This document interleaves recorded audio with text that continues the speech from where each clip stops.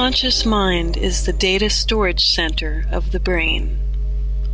It recognizes simple shapes and colors and takes in any information that the conscious mind cannot figure out. The subconscious is not just a storage center, however. It is in control of our five senses, and it makes important decisions even before the conscious mind becomes aware of them. The subconscious mind is what determines our view of reality and how we manifest it.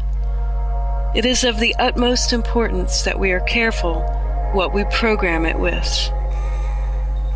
Brainwaves are electrical messages sent back and forth between neurons in the brain. Of the 5 different types of brainwaves, the alpha wave is known to be the best for learning new ideas.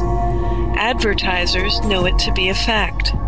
They depend on the hypnotic effect of the television to put viewers in the alpha brainwave that connects them to the subconscious mind. When you watch television, your brainwaves change. The first thing that happens is you go from beta wave, normal waking consciousness, to alpha wave, a relaxed state in which you can easily be programmed with encoded information and triggers. Alpha brain waves link the conscious mind with the subconscious. The flicker rate of the television was purposely designed to put the viewer into a hypnotic trance. Today, at 60 Hz, or 60 frames per second, your conscious mind is overwhelmed and the subconscious takes over. This means that the conscious mind does not have a chance to logically discern what it sees. Instead, the unaltered information is accepted and stored by the subconscious mind, where our perceptions of the world are formed. Children under the age of 7 are naturally in a hypnagogic state, trying to learn the rules of this world they were born into. These are the most vulnerable ones that we need to watch out for. Children who watch television are being programmed with what they will base their entire lives on. The neural pathways of the brain are constantly reforming themselves, based on the information that comes in. The pathways are set according to what your daily habits are. When you change your habits, or just change your mind, you begin to form new pathways. You can actually train your brain this way. However, if you are allowing someone else to train your brain, you are giving them the ability to reform and reshape the neural pathways of your brain for you. You begin to accept new perceptions as your own, not realizing it was an outside source that programmed your thoughts. There are certain frequencies that are harmoniously based on sacred geometry. One of these frequencies is 432 Hz. For thousands of years, the musical standard for tuning instruments was A equals 432 Hz. However, the American Standards Association decided to follow the lead of Nazi Joseph Goebbels and changed the standard tuning frequency for all musical instruments and music to 440 Hz. Modern music worldwide is now tuned to this harmful, disharmonious vibration, literally off-key, that agitates the human frequency and promotes hostility and antisocial behavior. The frequencies of human emotions have now been measured and recorded. They can be sent through television and radio transmissions to the masses or to one individual in particular by targeting their personal brainwave resonance. The screen of the device, whether it is television, computer, or cell phone, can pulse the frequency at the user.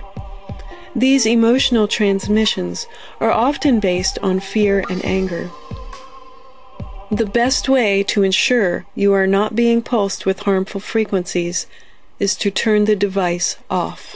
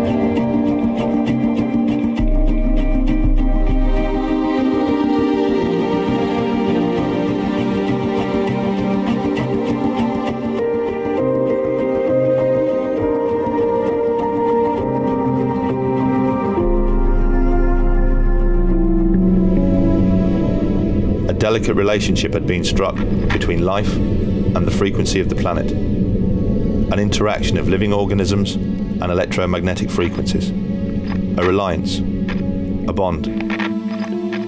Evidence of this can be found by reading the science papers, but more obvious proof can be found by simply walking outside. The frequency of the alpha waves, recorded by Hans Berger, were almost identical to Schumann resonance.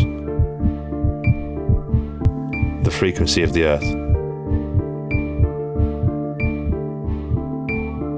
Dr. Ankermüller immediately contacted Schumann to convince him to investigate further.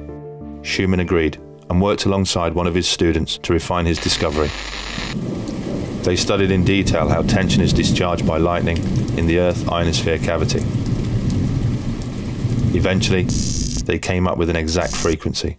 The pulse of the Earth, Schumann resonance, was exactly 7.83 Hertz. The discovery was remarkable. Schumann resonance wasn't just similar to the alpha waves of the human brain, it was identical. The brain's frequency, which controlled our creativity, our performance, our stress, anxiety, and our immune system, had somehow tuned in to the frequency of the planet. The pulse of the Earth had become the pulse of life itself. We are a brilliant, yet complex organism. The way that our body functions isn't by chance, nor is it something which has happened overnight. Like every other creature on this planet, we have adapted into the environment we exist in.